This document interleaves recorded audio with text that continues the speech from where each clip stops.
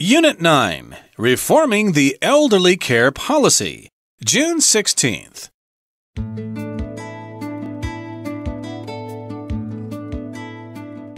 From Stan Taylor, Ministry of Health and Welfare, to Christine Lawson, Project Team Leader, regarding New Elderly Care Policy.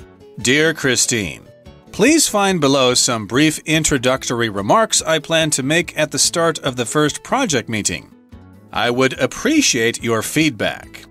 This country is facing a significant challenge, that of providing long-term care for the elderly.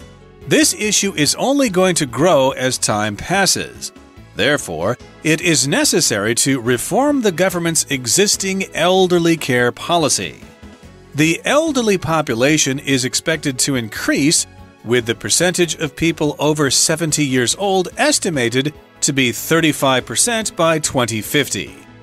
The main contributing factor to this is that, thanks to advances in medicine and technology, people are living longer. Furthermore, people are now having fewer children than before, so there are fewer people earning incomes supporting more people who are not.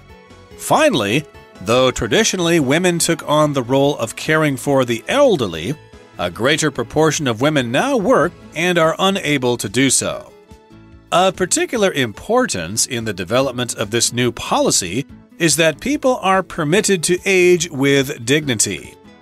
This means that the elderly receive the assistance they require while still having their personal and social needs met.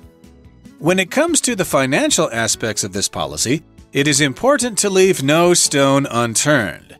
In addition to state funding, private sector companies, both for profit and non-profit, must be considered.